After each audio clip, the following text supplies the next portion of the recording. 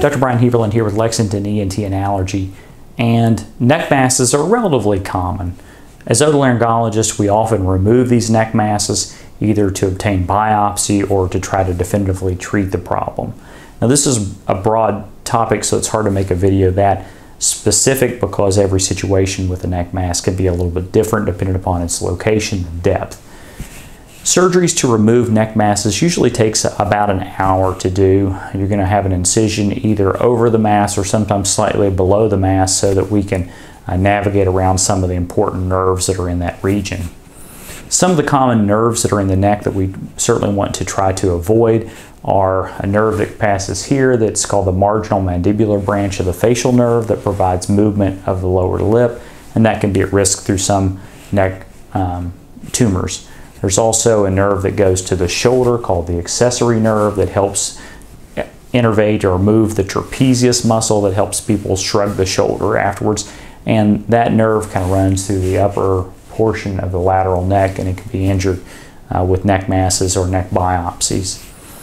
There are nerves deeper that help control tongue movements and taste, and so you can have speech articulation problems or numbness or loss of taste along the side of the tongue if that were to occur. There's a nerve called the vagus nerve, and there's branches of that that help move the vocal cords around, so hoarseness after these surgeries is a possibility as well, depending upon the depth and location of the growth or tumor. It typically takes about a week to get the pathology results back from neck mass excisions. So you're going to have an incision, and that incision is going to be closed with typically some dissolvable layers of skin or dissolvable stitches, and then a top layer of skin glue or stitches that have to be removed at usually about the 1 week post-operative mark.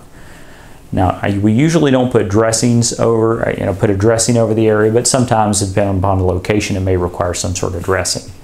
It's very common to have some swelling over that incision or above the incision during the recovery period, and that usually is going to just go away over a couple of weeks after the surgery.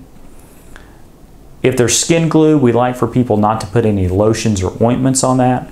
I like people to not shower for 48 hours and not let water run over that. Now those are watertight and waterproof, but we still like the water not to rinse away that skin glue or to peel it up if possible over that initial start of the healing process.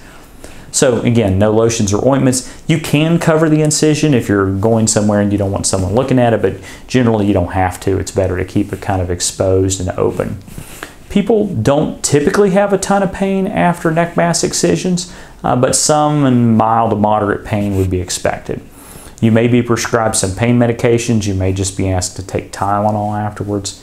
We like for people not to take ibuprofen or Aleve or aspirin for a week before the surgery to just try to help reduce the bleeding risks with that. If you're on any serious blood thinners, you probably talk that over with your doctor about how to manage that preoperatively. So afterwards, just try not to do anything strenuous. Try to take careful care of that area. We don't want people straining or doing any kind of weightlifting or serious exercise for about 2 weeks after most of these things. You're going to have a post-operative visit about a week afterwards where you review that pathology and go over all those things. Hope that helps. If you have any questions or problems, we can always be reached at 803-936-7530, and we're available 24/7 for serious emergencies through the emergency department. Thank you.